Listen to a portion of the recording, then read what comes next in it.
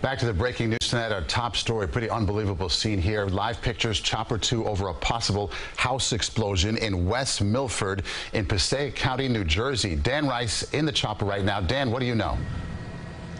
Well, Maurice, as we responded here about an hour ago, we came across this scene where you saw this house basically leveled down to the ground. What we're concentrating on right now is one section of the house. Underneath that roof, you're going to see some sparks flying there.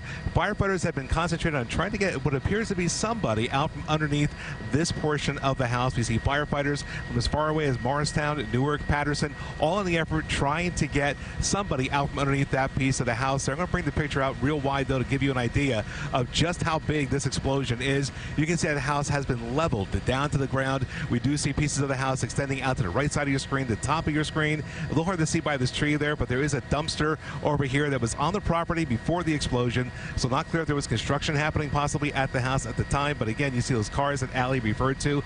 They're on the top left side of your picture. But right now, the biggest concern for everybody down here is trying to get a possible another victim out from underneath that piece of the roof. When we arrived, there were 2 medevac ambulances that left the scene here and went down to Hackensack Medical Center. The condition of people here not known at this time, but again, you see the effort continuing at this house, Maurice. Okay, Dan, thanks so much. We'll keep everybody posted throughout this broadcast here tonight.